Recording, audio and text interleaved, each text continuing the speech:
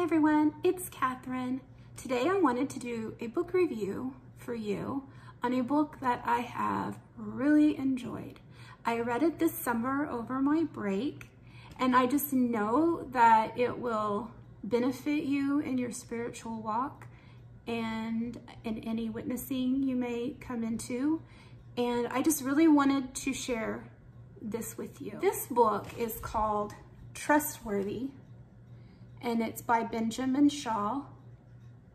Let's just take a moment to enjoy this cover. I just think that's a beautiful collage. I picked up this book because, as you know, over the last 4 or 5 years, I've really been studying and learning. It started with apologetics, but from there it's grown into a whole nother thing for me. But in that studying, I learned that I really enjoyed textual criticism. Don't let that word make you turn this video off. It is not negative. It is, they are scholars, textual critics, and you usually see them working in like universities and stuff, and they're like detectives. They examine the many manuscripts we have. We have a multitude. You wouldn't imagine how many there are out there. You'll learn about that in this book. And they evaluate the manuscripts against one another. They evaluate it with like historical data outside of the biblical works. They use archaeology. So they really sit and examine, and they try to prove or disprove that what we have is correct. Now, it's a shorter book, so don't be intimidated. And it came out in July, just this July, and it came out from IVP Academic, which is the IntraVarsity Press. It is a Christian company. I didn't really know a lot about Benjamin Shaw before reading this book, but I found his writing and his personality from his writing to be very, very fun, and I enjoyed reading this book.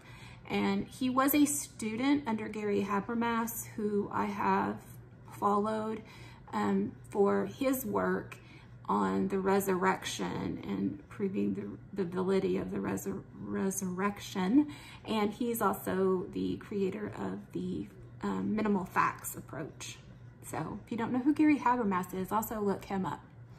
Anyways, so the book has 13 chapters. Well, there's an introduction and then 13 chapters. And each chapter is a defense or an argument, topic, whatever you want to call that, in his proving that the New Testament is reliable. How do the textual critics go about finding this evidence? Now, like I said, I've been doing a lot on my own before I read this book, things on like the creeds and authorship, dating. Those are all things discussed in this book. And I will say that his writing is very readable. It's not hard to read. It's practical. It is something you could put to use. And most of all, it is easy to understand. So I really recommend this book for that. And there were a couple chapters that I was like really excited about. And I just wanted to point out what those few chapters were. The first one was about genre, and I never really thought about, well, what genre is the gospel? Like the Gospel of Mark or Luke, or what are the gospels? And I never really thought maybe biography. I just thought gospels were its own genre, the gospel. And so that was really interesting. And then the next one I thought was interesting was non-Christian sources. So things like Josephus, of course, Josephus. Totally, you get on the screen and you forget all sorts of things.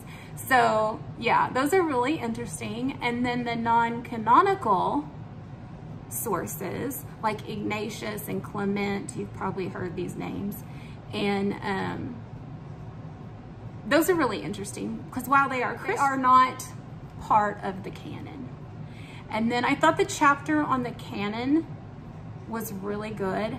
How the people who were doing this, how they decided on which 66 books, you know, and how they decided on the order of the books. You know, I find that very, very interesting.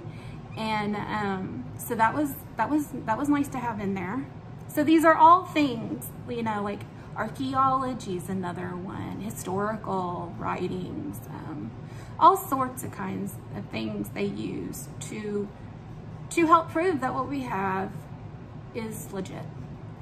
And I just really thought the book was a clear, every person type writing a presentation on these things.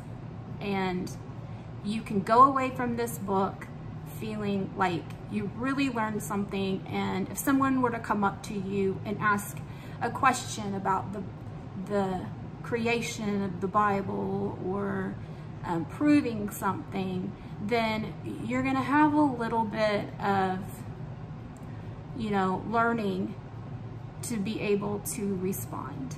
So I really recommend this book. I very much enjoyed it. You know, I don't give a lot of book 5 stars, but this one I did because I know I will be using it as a reference, and the fact that it was lots of good points written to where anybody can understand it. And I just really am thankful that Benjamin Shaw made this book. I really enjoyed it. Again, it's called Trustworthy, and his name is Benjamin Shaw, and I highly recommend it. All right.